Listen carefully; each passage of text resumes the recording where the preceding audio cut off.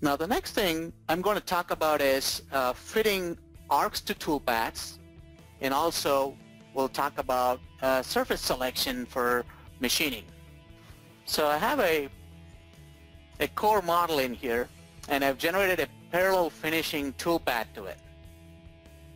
Now we have a global options added to our 2017 release, and if you go over to machining preferences, you can now specify a maximum arc radius to fit arcs to toolpaths. So depending on what your machine controller can handle for arcs, you can specify a maximum arc radius, and you can constrain it to the three principal planes, which could be X, Y, XZ, or YZ.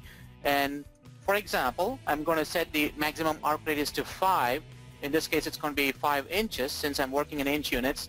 And as I regenerate this toolpath, you will notice that the maximum arc radius is restricted to 5.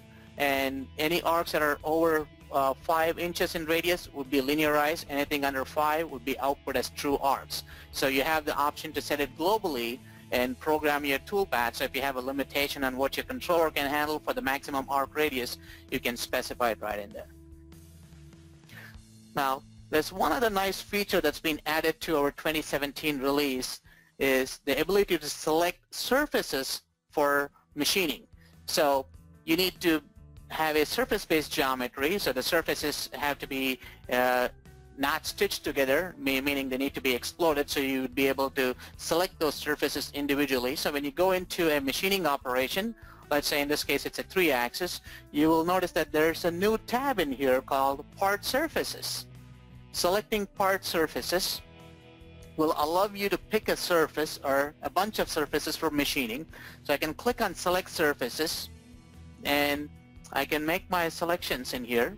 Right mouse button click, and then select Generate. Now there's a couple of things I would like to point out here is the surfaces that you select are going to be, the toolpaths are going to be generated for those. And one thing that needs to be noticed is it will not check against any adjacent surfaces. So you would want to make sure that when you make your selections, you select the surfaces and that you want to machine. So there is no gout check built into adjacent surfaces at this point of time, but you can directly select surfaces for machining in here.